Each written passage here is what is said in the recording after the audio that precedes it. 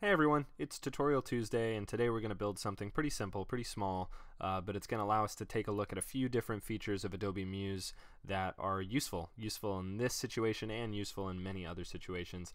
And what this is that we're building today is a back to top button that appears as we scroll down. It's not there all the time, it's only there once we've scrolled past a certain point, which we get to decide, and that remains pinned to the side of the browser. So no matter how big my window is, no matter how short it is, how wide it is, etc., it remains available on the right hand side. You could put it on the left hand side, totally up to you, but we just want to make sure that it can't accidentally hang off the bottom, which it doesn't. It automatically scoots up when the bottom of the window scoots up, and most importantly, when you click on it, brings you back to the top. So let's take a look at how to make that. It's pretty easy. We just have a few steps to do. So I'm going to go over to the blank version of this template here, and I've got a little side note because in a previous tutorial I visited one of these new built-in templates that are built into Adobe Muse CC as long as you've got the 2015 update installed, and a lot of you said I don't get that welcome screen. There's a welcome screen that appears when I open up Adobe Muse, but many of you have clicked the do not show again checkbox, and what do you know, it does not show it again when you check that box. So in short, it's your fault it's not coming up, but I'll show you guys how to get it back. You just go to Help, and there's a Welcome button under Help. When you do so, you get the welcome window, you get the starter designs, which are on the Create tab. There are a few tabs across the top, and at the bottom it says do not show welcome screen again, which many of you have already checked. You may have checked that screen before there was useful stuff here if you've been using Muse long enough. If we check it now, it does say accessible under Help, Welcome. That appears briefly and then disappears, but it just reiterates what I've told you here. So I'm using this exposure template. If you guys want to follow along and use the same template I am, that is where I started with that exposure template. So here we go. So now that I've got it open, I'm going to scroll down to the very bottom of it. I'm going to go to the bottom right, and what I want to be able to see is the very bottom of the page and the right edge of the page where it goes from white to gray. Now technically the page ends here at this guide. This space between the edge of the page and the edge of our design area or our canvas in Muse represents the browser. That's the browser that can be made larger or smaller by the viewer. So normally, I mean, you can fill this with a color, you can fill the browser with a pattern, a design, an image, whatever you want. We're not going to be filling the browser, but it's important to know that this edge represents the edge of the browser because we're about to create something and pin it relative to the edge of the browser, and that means we have to position it relative to this edge right here. So what we're going to do now is create a text box. I'm just going to go to the T on the toolbar here, and I'm going to create a small little text box the size of the button that I want to make. So I'm just going to make it small like that, 56 by 28 for those of you who care. And now that I've got that established, I'm going to do Shift 6 to give me that little up caret symbol, and I'm going to write top, all caps. And I'm going to do this with one element. I'm only going to use this text box. I'm going to fill the text box and design the text box to look the way I want it to. I'm not going to make a separate rectangle just because we don't have to. And I want to talk about some features and some settings, things that you find on the panels on the right hand side that can make this well, I think it'll be useful for you guys because personally I didn't used to use the spacing panel, and then it turns out that it's a pretty handy thing. So I'm going to touch on that in a moment. Cool. So now that we've got this created, I've got it up against the right edge here. See that? If I have it spaced out from the edge, then once we're done, there's going to be a gap here. If you want a gap, then good, that's how you get that gap. But I don't want a gap. I want this to stick out straight from the side of the browser, so it's like borderless in a way. It bleeds off the edge. Cool. So now that I've got there, I'm just going to style that real quick. I'm going to go in and set the fill of this text box to be, I'm just going to do this arbitrary baby blue color here, sort of a CMYK blue more so. And now that I've got that established, I'm going to click twice to get in my text box. I'm going to highlight the text just so I can work with the toolbar here, and I'm going to make the text white. And I think I'm going to bump it down to 12. I'm also going to switch fonts here. Let's see, what font did I have before? I think I was using a font called Able. These are web fonts. You can go ahead and add your own web fonts. And when I say add your own, I mean there is a selection of over 1,000 web fonts to choose from. You add the ones that you want to use when you go to add web fonts. You don't have to go and find them on your own. It's going to pop up with a dialog box where you can add them. If you guys want to use the same font, I'm going to use Able. Perfect. And now that I have that font selected, you'll see that it's in the top left corner of the box, as you would expect. It's a text box. Now the reason for that is because text box read like paragraph text, but in this case I want to kind of center it up a little bit. So what I'm going to do is I'm going to go to the spacing panel here. And if you guys don't see the spacing panel, you can go to Window and you can turn on the spacing panel. It's right here. So I'm going to go over here and I'm going to bump up the padding. Padding is the space between a box, in this case a text box, and the content that's inside it. So 6 pixels of padding pushes down 6 pixels, pushes to the right 6 pixels, pushes around every side 6 pixels. So now that I've got that pushed in, that should be enough. We can preview it in the browser. We can actually go and preview this in the browser, but I don't want to do that just yet because the magic hasn't happened yet. Actually, you know what? I take that back. Let's preview this in the browser before the magic happens. So when this opens up in the browser, it is where I put it. It's all the way down here, which is not where it's going to belong. And see that gap there? That gap is there because I haven't told it yet that I want it to be pinned. And it's at the bottom because I haven't told it yet that I want it to be pinned. It just thinks it's a regular element on the page, just like every other element on the page. So what I'm going to do now, I'm going to go back to Muse, and let's get this part out of the way. With this selected, this text box, this object selected, I'm going to go up to the toolbar and it says pin, and there are these different corners here that I have to choose from. I'm going to choose bottom right, and what that means is wherever the browser goes, this is going to stay in the same position relative to the bottom and relative to the right. However the user scales their browser, whatever they do, we're going to see this locked in place in a position relative from here to here and relative from here to here, which means it's going to be against the right edge, and meaning it's going to be this far from the bottom. So this little gap here, the footer in this case, represents the size of the gap. I could go down further. I mean, I could lock it to the very bottom edge, but I don't want to do that. I want a little bit of space, so it's kind of in the middle, so that way it's a little bit more prominent. So now that I've got that there and I've got it pinned to the bottom right because it's in the bottom right, I'm going to preview it in the browser again. And there you have it. The space from the right edge is none, and the space from the bottom is equal to the visual space that I saw in Muse from the very bottom of the page. So one thing you'll notice though is when I scoot up, see how it's covered? It's covered up by that slideshow. That's something you'll find with this theme. This usually doesn't happen to you if you're building something on your own because you're managing your own layers. But the reason that happened is because there are layers to this document, and this is on a layer on top of this. That's kind of a problem. Now I could click with 2 fingers or right click if you're on a PC. I'm on a Mac laptop here. So a 2-finger click allows me to go to move to layer, and I can switch layers on the fly. Now I could put it on the topmost layer and then move it to the top of the elements on that topmost layer, or I can give it its own layer. If I have floating elements that float on top of everything, I usually like to give those their own layer. You can even call that layer top if you just want to remember that the things that go on that layer are on top of everything else. So for those of you who haven't worked with layers before, let's just touch on that real quick. I'm going to go to my layers panel. If you don't see a layers panel, again, you can get to it from window at the top of the screen. And we can hit this little, it looks like a sticky note, this little button here to create a new layer. And I can double click to change the name of that layer. I'm going to call it top. I'm going to do all caps so it stands out. And now, when I go, it's a coincidence that this button also says top. That's not what I mean by top. This is top because it's the top layer. And you can drag to rearrange these too. So if your top layer is named top, pardon me, if your top layer is named top, but it's not actually on the top, then you're going to have to drag it up to the top of the layers list. The fact that this is up here means that it acts that way.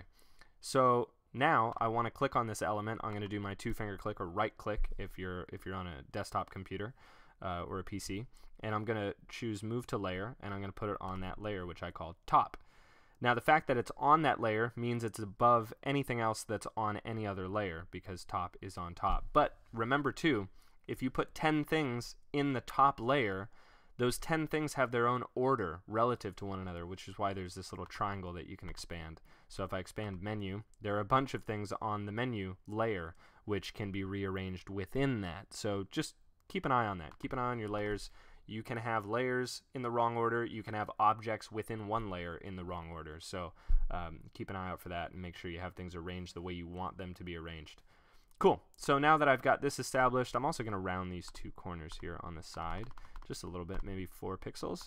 Cool. That adds a little bit of polish to it. And now that I've got that, I'm going to preview it in the browser again, make sure my layer order is cool before I go any further. And there we go. It is. It's staying completely on top. So good. It looks like it needs to be moved in just a little bit more. So what I'm going to do, I'm going to get rid of this. And on spacing, I'm going to go up to maybe 8 pixels of padding.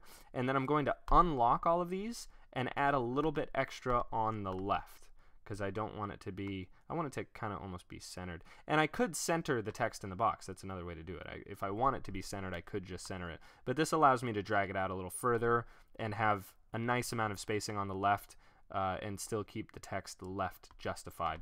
So just know that you can unlock the padding if you want different values in each of the separate boxes. That's what that little lock link, it's like a chain link in the middle there. So you can click on that to have more freedom.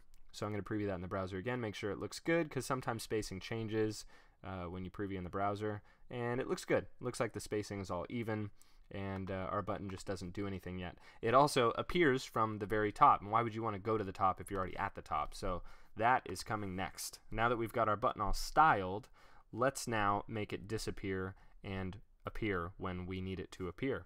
So this is pretty cool. If you haven't played with the scroll effects in Adobe Muse, this will be news to you. But this is a really useful set of features. We're going to use one of 4 scroll effects by going to the scroll effects panel. There are 4 different ways to use scroll effects, the first of which is the most popular, and that's scroll motion, having things move at different speeds and making the page look more three-dimensional. We also have opacity, which is what we're going to use right now. And then after that, you can control a slideshow, or you can control an animation created in another application called Adobe Edge Animate, and you can have that animation move as you scroll. So we're just going to stick with opacity. This is very simple. I'm going to turn on opacity with a little checkbox, and I'm going to say for the middle box here, this is called the key position. This is the most important box here. This is when does the change finish happening. So in this case, the change is going from being invisible to being visible. When is it visible? When is that done happening? I'm going to say after we've scrolled about 600 pixels down, and I'll hit return. And you'll notice it automatically changes the start position, the fade position 1 as they call it, to 550, and fade position 2, which is sort of the end of the end, to 650 pixels. So it subtracted 50 and added 50. So it's going to go from 0 to 100, and then in this case back to 0, which we don't want. You can ignore the bottom because we're not having it fade in and then back out again, but you do have to change it to 100. So it goes from 0 to 100 and then just stays at 100, and you can ignore the rest of the values down here. Now, the start position, that's important, because the start position determines when it begins to go from 0 to 100%. So it's going to be at 0% up and until 550 pixels, and then it's going to begin to transition for the difference, which there's a 50 pixel difference here, and then it'll stay at 100 once it gets to 100.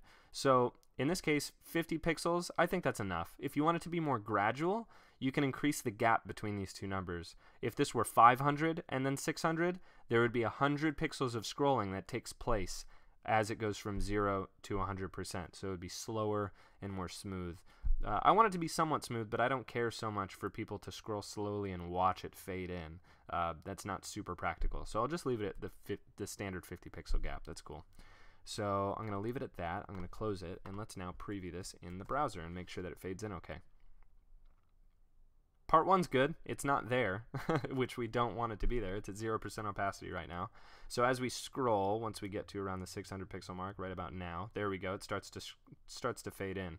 It starts to fade in here, and then it's done fading in here. So it happens pretty quickly. And again, you have all the control in the world over that. I just want to keep it subtle and quick and as minimal as possible.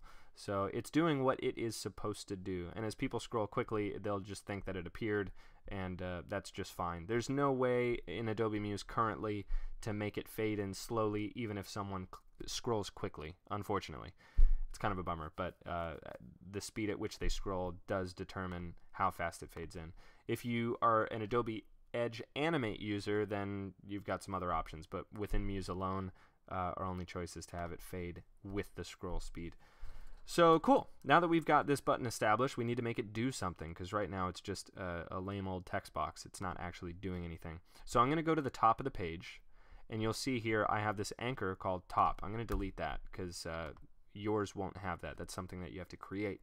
And the way to create this, there are a couple of ways to create this. One is by clicking the little anchor button at the top, which selects the anchor tool, which they call the place gun, because it allows you to shoot an anchor onto the page like a gun. The other way to get to it is just press the letter A on the keyboard, A for anchor, and then click the top edge of your page. Now, the left to right position of this does not matter. As long as it's at the top, that's all that matters. And I want the top edge of my anchor to be lined up with the top edge of the page. It's the top edge of the little anchor icon that matters. That's where it's going to bring us to when we link to it. So rename this anchor. I'm going to name it top. There we go. And I'm going to go back down and I'm going to find my box here, my little text box, which is my button.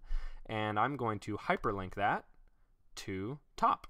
It's like a page, except it's a position on a page. That's what an anchor is. So now that that's hyperlinked to top, when I click on that, it's going to shoot me up to the top of the page. And it's going to do so with a smooth scroll effect. It's not just going to suddenly jump like a normal hyperlink, which is a JavaScript or jQuery feature that's built into Adobe Muse to make things look real nice. So thank you, Adobe Muse team, for thinking of that. So now that I've got this selected, just before I preview it in the browser, I'm going to click on the normal state and switch to the rollover state. And I'm going to make the fill color a little bit darker for the rollover state. And you guys might be looking at this and thinking, HSB, mine does not say HSB. And that's cool. I want the brightness slider, but I don't have a brightness slider. If you don't have HSB, if you have RGB, all you have to do is hold Shift on the keyboard and then click on the colors down here. And it switches back and forth. It's a really cool trick. I mean, it's not the coolest trick, but once you know it, it's like, oh, wow, that easy. Hold Shift and click on the colors. I like to spend most of my time in HSB mode, which is hue, saturation, and brightness. It's really easy to mix colors that way. Cool. So now that I've done that, I'll preview it in the browser again, which, for those of you who aren't familiar with that, I know I've just been kind of doing it. You can go to File, and you can choose to preview page in browser. I'm pressing Shift-Command-E, which is Shift-Control-E on a PC. Cool. So now that we're here, I'm going to scroll down. There it is. It has appeared. When I mouse over it, it does my darker color, just like I did on that color window. And when I click on it, it jumps me straight to the top. So something went wrong there. Something did go wrong there. I probably didn't wait long enough for the page to load, or something went wrong with the page loading. I'm going to go back and preview it in the browser again. Here we go. Scroll down. Click on it. Oh, something weird's going on. Something really weird's going on. It's not doing my scroll effect the way it's supposed to. And this is built into Adobe Muse, so if you guys are having this problem, it has nothing to do with something you've done wrong. This is a feature built into Adobe Muse. It looks like it's good now. For some reason, I just had to refresh the page. My computer might be having a bad day. Might be having an off day.